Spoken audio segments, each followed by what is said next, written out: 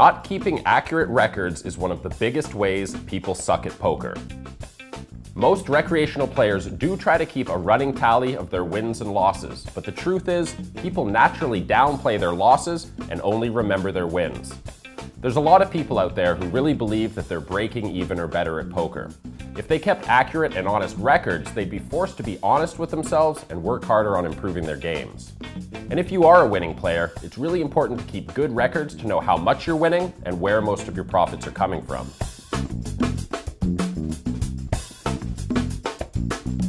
If you're just playing online poker, keeping a detailed record is super easy.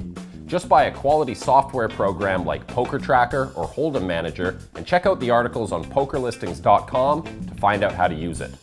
Live poker results are a lot tougher to track, and since a lot of players are taking money directly out of the ATM every time they play, this is where most recreational players get into trouble. The easiest way to get started is to use your smartphone or a simple journal and write down the most important information about every session right after you play.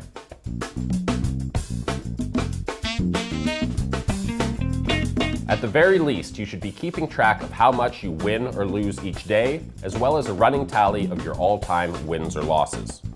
After a few months, you'll start to get a really clear idea of whether you're actually winning or losing. Either way, keeping a record is going to help motivate you to work harder and improve your game. On a weekly or monthly basis, spend some time transferring the information from your phone or your journal to a spreadsheet program like Excel. Once you start keeping track of more than just your wins and losses, Excel will make it really easy to analyze all the information. There are tons of helpful statistics that you can track beyond just how much you're winning and losing.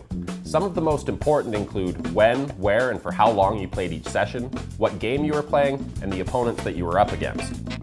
Once you've got a bit of history down on paper, you can analyze that information and use it to make better decisions about when and where you play. For example, you might find out that almost all your profits come from playing cash games at the casino just on the weekends, or that you're actually losing a ton against just a couple really good players.